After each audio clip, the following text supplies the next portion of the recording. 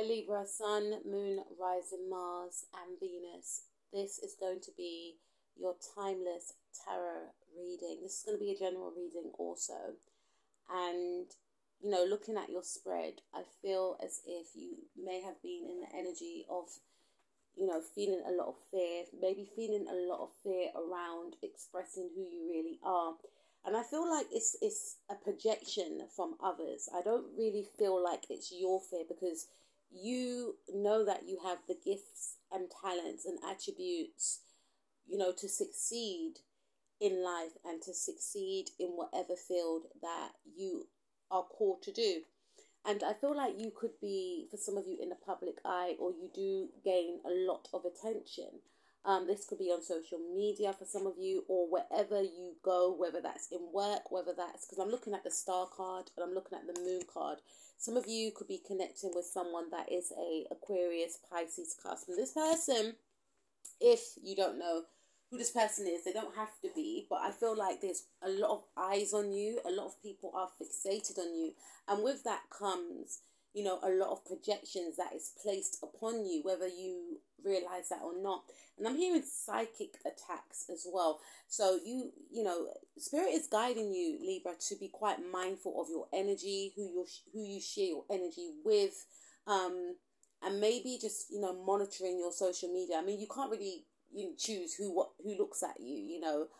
It's like a famous person saying, "I don't want all eyes to be looking at me," when they got like millions of followers on Instagram. Say you can't control that.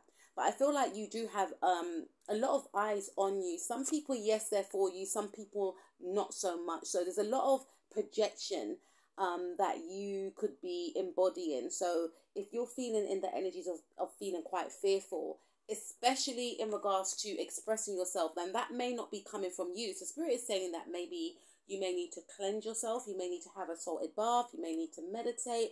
You may need to put up a protective barrier around you, of protection, because there is a lot of people that are, fixated on you. And some of these fixations are not for the good. It's almost as if people want to see what you're going to do next, but at the same time, they don't want you to really express yourself.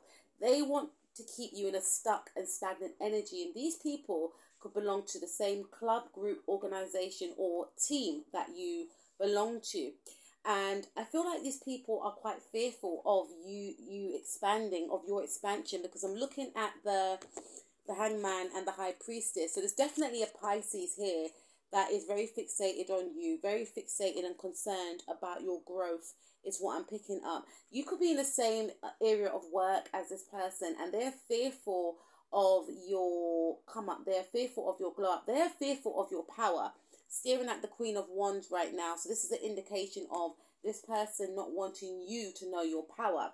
And below the Queen of Wands, we have the Four of Pentacles. And with the Four of Pentacles, the man's holding tightly onto the Pentacles.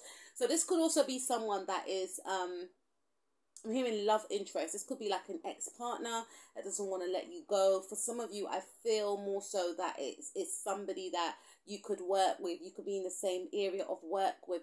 This person likes to stay behind the scenes, however. And you may have had a lot of love for this individual in the past. There's someone here with the King of Cups card that could want to come back in, I'm hearing. Who's this King of Cups? It's someone that you ended things with as well. King of Cups is my Scorpio energy, and below the King of Cups we have the Death card. So there was someone that you ended things with a long time ago, and this person does want to come back in. And I feel, Spirit is saying that this individual slows you down. Whoever this King of Cups person is, whoever this Scorpio person is, they slow you down. And, by you being around this individual, Libra, whether this person is conscious or unconscious of it, energetically they keep you stuck and they keep you stagnant. It's almost as if they sway you off path. And that's not just this. I don't know who this person is. It could be a ex-person, ex-partner. It could be this person that is fixated on you. I feel they're two separate entities for some of you. But, for some of you, Spirit is saying to, if you ended things with this person, Spirit is saying to keep that thing ended, that situation ended, because you are evolving. And for some of you, this person doesn't want you to evolve. And for others of you,